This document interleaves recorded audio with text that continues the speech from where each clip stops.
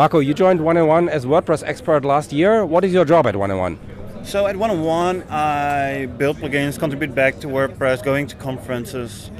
And the other part is I help out making our infrastructure better, finding ways to speed up things and make the workflow of customers better so they have an awesome experience at 1&1.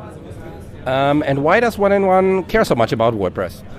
It's our biggest target group. So for all the click and builds, 50% is WordPress. And we want that they have the right experience at 1&1. And we really care about because WordPress gives us a lot of customers and we should find ways to also contribute back. And that's what my position does. And can you give us an example on how do we contribute to the community? What do we give back? So lately, like 2 weeks ago, I built a plugin called Site Manager. And with that plugin, we give our customers the power that they know what happens in WordPress. So when they install a plugin or update one, they will have a change log with all that activity.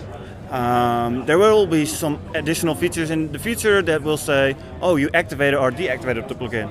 So they know if something broke, what was the reason behind it. And we will really find ways to make that even better, that they know if there are security issues or a plugin is not really up to date for the last couple of years, that they know, okay, probably I need to find a new plugin and update my website to have a better experience again.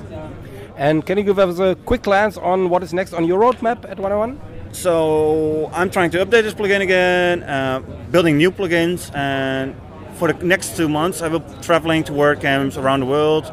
So a few times so I go to Miami, to Philadelphia, to Denmark, Slovakia, and speak at those conferences or visit them and share my knowledge and know what our customers demand from us. So face-to-face talking with customers and know their opinion about us.